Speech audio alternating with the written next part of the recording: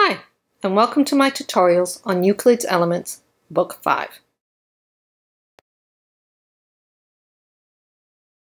This video presentation is going to be on Proposition 10 of Book 5.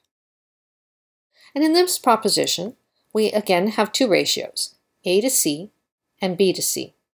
And of those, the relationship between those two ratios is that A to C is larger than B to C, or, which is the same thing, C to B is greater than C to A.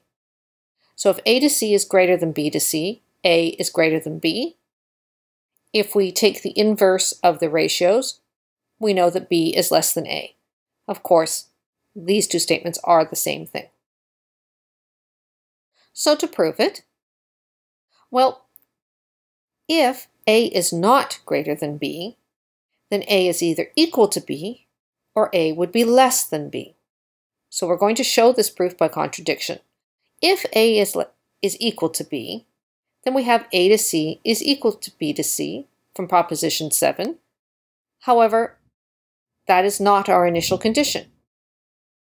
If A is less than B, we have A to C is less than B to C, according to Proposition 8. And again, this is not part, or this does not agree with, our original condition. So if A is equal to B gives us something inconsistent, A is less than B gives us something inconsistent, the only other option we have is that A is greater than B.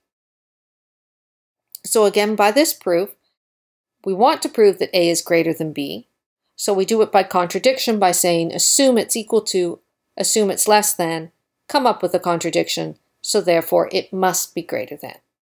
So if A to C is greater than B to C, then A is greater than B.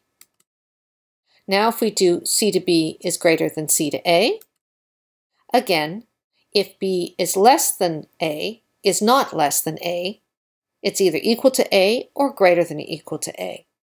From Proposition 7 and 8, again, we end up with contradictions of our original assumption, or our original condition. So this violates the original condition, and this violates our original condition, so neither of these two can be true, which leaves us with B is less than A. So there we have, if A to C is greater than B to C, A is greater than B, or if C to B is greater than C to A, then B is less than A.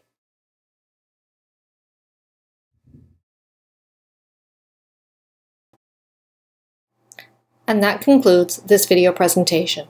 To see the next presentation, just click the next button.